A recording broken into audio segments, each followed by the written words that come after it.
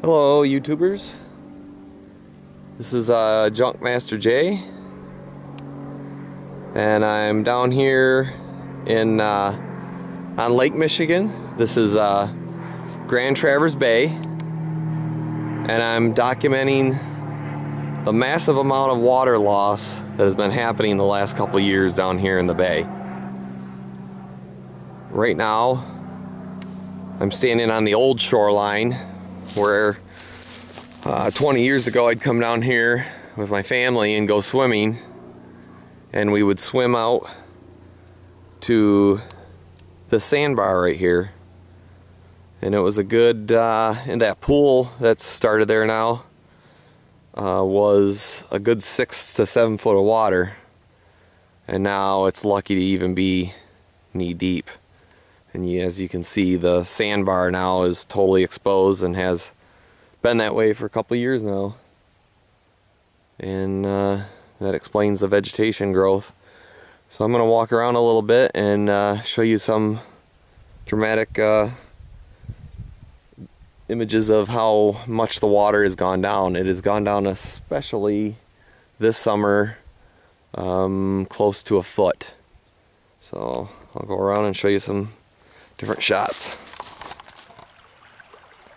This whole area used to be underwater through here, and the shoreline was up past where the grass is. On that high spot along just behind the grass edge used to be the old water line 20 years ago, and now that's a good 100 yards back from the shoreline that's developing now along the Grand Traverse Bay. That right there is the end of Leelanau, would be Northport. Back down this way is Old Mission. Everything in the bay now has like this real gross film on it.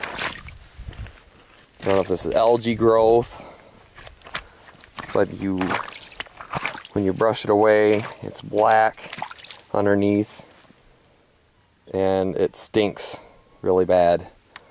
When I was a kid, we didn't have any of this. I think part of it's maybe pollution, part of it could be just the evaporation of water. It's becoming stagnant. It's just the ecosystem just seems like it's suffering here, and I don't even swim in the lake anymore due to the fact that we've had E. coli breakouts every summer now for years. People are getting sick in the water, hospitalized, just all kinds of things. You get any of the water in your mouth and you'll get sick. And that was never that way. This area here is a little farther north from where I came down on the beach. To me this looks like the moon almost, how eerie it looks. This used to be all completely underwater. Now, in the past 2 years, it's become fully exposed. Like I said, this past summer we've lost probably 8 inches to a foot of water. You can see it on this rock where the water line is, the dark area, and that's all how much we've lost this year.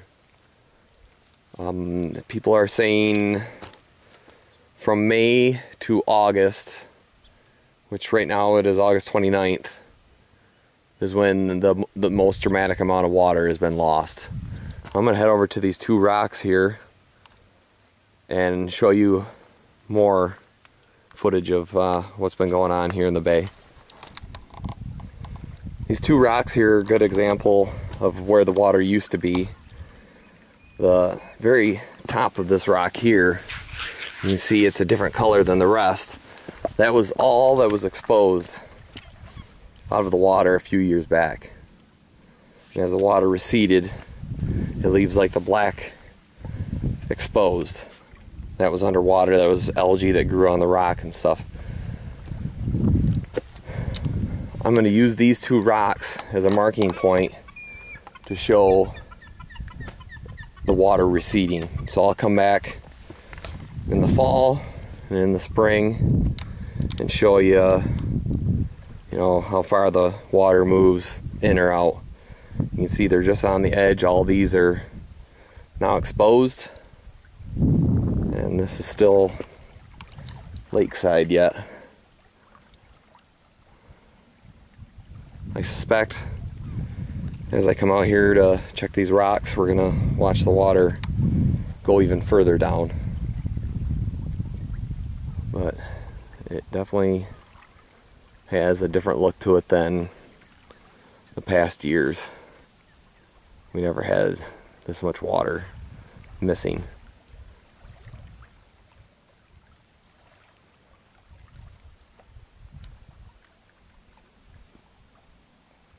Up there where the birch tree is and the white pine, that was the original shoreline 25 years ago, a good 100 yards away. So we've definitely been losing water. We're farther south on the bay, and the water drop is not as dramatic here just because the water's a little deeper here. But like this little rock shoal, this used to be underwater, and you can see on the rock itself how much the water has dropped. That's a good 8 inches, 6 to 8 inches there. And those used to be underwater.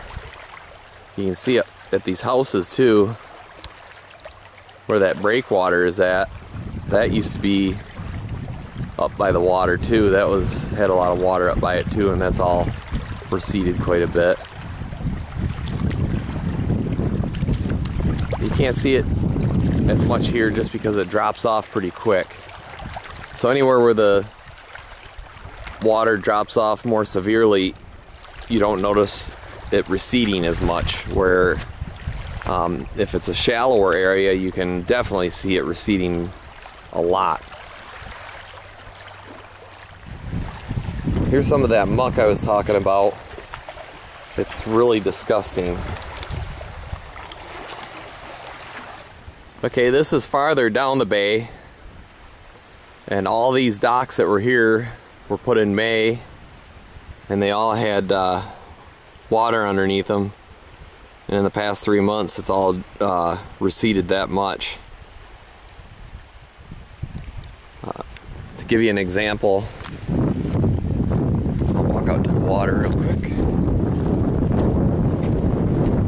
But I'm at the edge of the water here, and 20 years ago the water was up to the edge of that dock, or that break wall.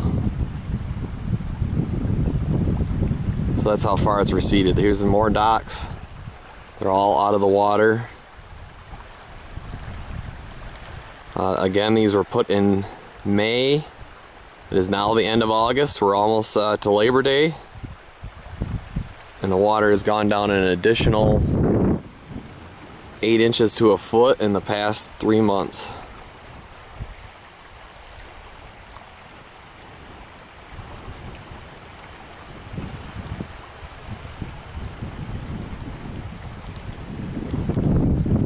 Probably 75 to 100 yards from the break wall, and that's 20 years how far the water's gone down.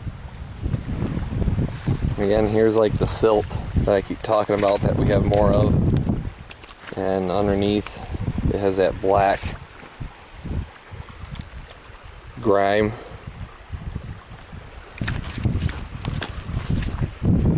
Pretty gross. The water is extremely shallow.